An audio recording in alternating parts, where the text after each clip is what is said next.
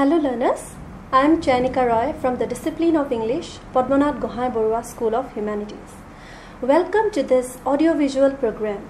In this video, we shall be going to look at the life and works of the poet W.B.Yeats in order to appreciate his poem An Irish Airman Foresees His Death, prescribed in your degree first semester General English course.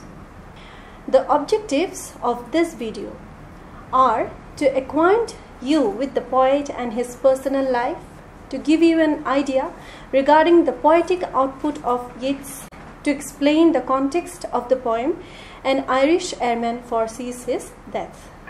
You must note that besides poetry, Yeats was also a dramatist, translator and a prose writer, winner of Nobel Prize for Literature in the year 1923. W.B.Yeats' poetry has great aesthetic beauty, with her patriotic fervour particularly in relation to the Irish cause. In fact, he was one of the most important figures with regard to the Irish literary revival. He began as a late Victorian romantic poet and ended as a 20th century metaphysical poet, fully abreast of the newer generations. It can be said that Yeats bridged the gap between the Victorians and the moderns, that is, the 19th and 20th centuries. Now, coming to the personal life of Yeats. He was an Irish poet born on June 13, 1865 in Dublin. He was the eldest son of John Butler Yeats, a painter who was greatly influenced by the Pre-Raphaelites. His mother was from Sligo. She was full of love for the countryside. Yeats was greatly influenced by both his parents. The intellectual side of his personality can be attributed to his father, while his mother was instrumental in sparking his emotional instincts. In his boyhood, he was often ridiculed by the boys in the school due to the way he looked. This made him very self-conscious. However, in certain instances, he often ran away from school and was also severely punished at home, but to no avail.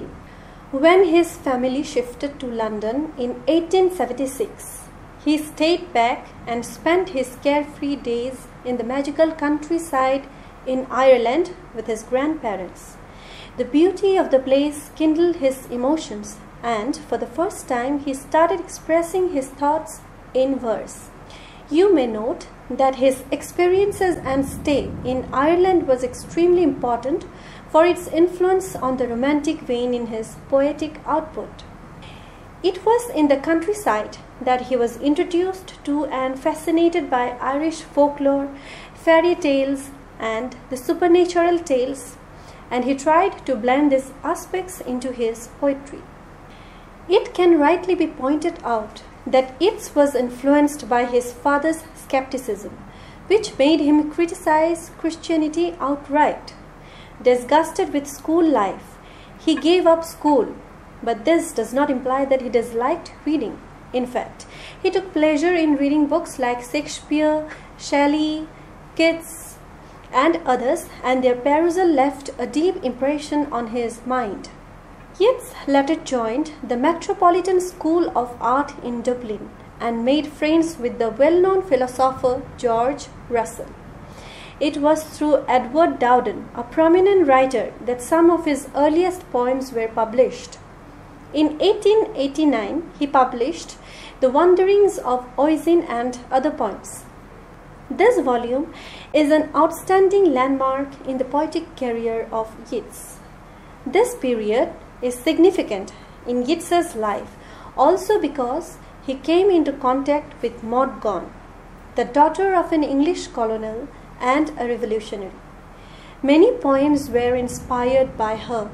She remained a constant source of inspiration for him, and he often symbolized her as Helen of Troy. It was during this period that he developed an interest in Indian theology as a result of his friendship with the Indian Purohit Swami, who helped him in translating the Upanishads.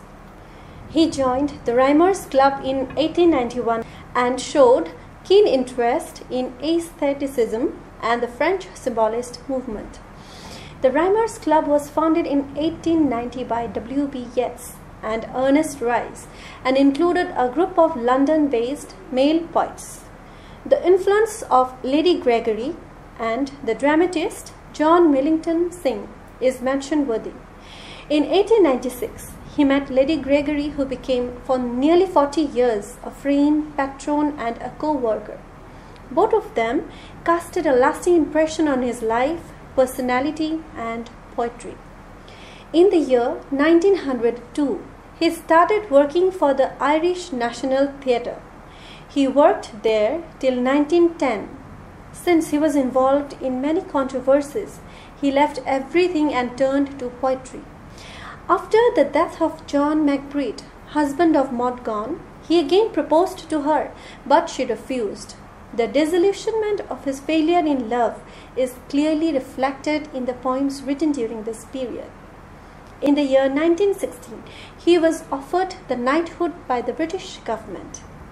In 1917, he married Miss George Hyde Lees, whom he had known for some years.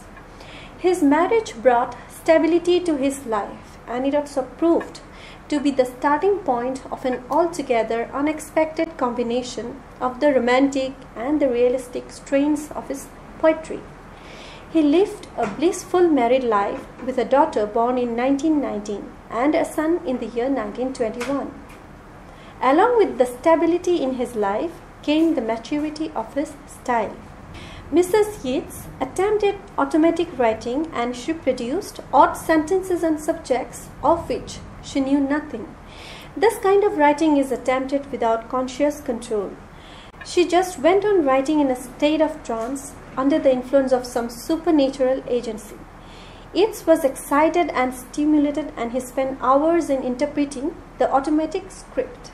Yeats was the co-founder of the Abbey Theatre and served as an Irish senator for a few years.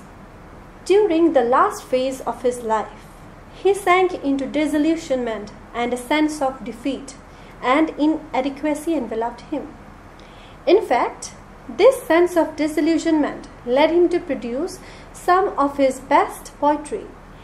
In the year 1927-28, he fell ill with consumption, and though he recovered temporarily, he succumbed to this grave illness on January 28, 1939. He was buried in the churchyard at Drumcliff near County Sligo. The epitaph on his gravestone reads, "Cast a cold eye on life, on death. Horsemen pass by." In fact, his poetic genius can be assessed by comparing the beautiful, simple, romantic poems like "When You Are Old," "Lake Isle of Innisfree," with the profound poems like "Byzantium" that appeared much later. He is regarded as the national poet of Ireland, and the Irish background forms the very crux of his poetry. His important poetical works like "The Rose," "The Wind Among the Reeds" was formed from his knowledge of Irish folklore and folktales, and his interest in mysticism and the occult. Irish history and the recent surge in Irish nationalism, together with his adoration of the nationalist Maud Gonne, formed the major basis of his second phase of writing style, which became less lilting and incantatory as seen in "The Seven Woods," "The Green Helmet" and other poems. Poems written in disappointment and responsibilities, poems and a play. An experiment with automatic writing eventually produced the system of mystical symbols elaborated in "A Vision," which articulate many of the poems in collections, such as Michael Roberts and the Dancer, 7 poems and a fragment, The Cat and the Moon, and certain poems, The Tower and the Winding Stairs, and other poems. The poem "An Irish Airman Foresees His Death" deals with the son of one of Yeats's friends, Major Robert Gregory, who was killed in Italy during the First World War in 1918. The poem was written during the First World War when many Irishmen fought for the cause of Englishmen. The poem is taken from the collection The Wild Swans at Coole. During the First World War, Ireland was a part of Great Britain. It became a separate nation later in 1922. Therefore, when Gregory died, he actually died for the English and not for the Irish. The pilot in this poem sees his forthcoming death. Yet he does not seem regretful or scared, but rather accepts the fate he is going to encounter.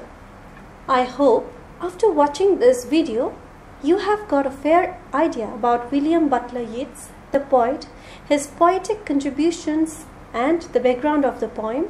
An Irish airman foresees his death. Thank you.